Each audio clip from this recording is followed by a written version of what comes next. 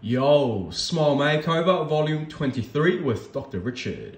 One of the most unique cases I've completed. After building rapport with the patient, I discovered that this pattern of tooth wear was due to her habit of sucking on lemons since she was young. The lower front teeth have also over-erupted into the curved space.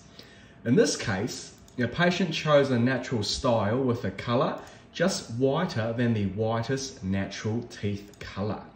When the teeth are prepared, in order to create sufficient space for lengthening the upper front teeth, there is no choice but to adjust the height of the lower front teeth.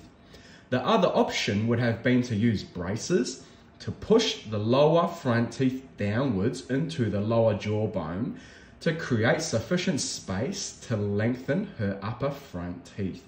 However, patient said that due to her age and situation, she was not interested in braces or orthodontic treatment. Once the crowns have been made, we can cement the crowns on. Just like that. All excess cement is cleaned off and the gums are looking super healthy. And now the patient can smile again, smiling with confidence. Please like, subscribe and follow. Smile Makeover Volume 23 is complete.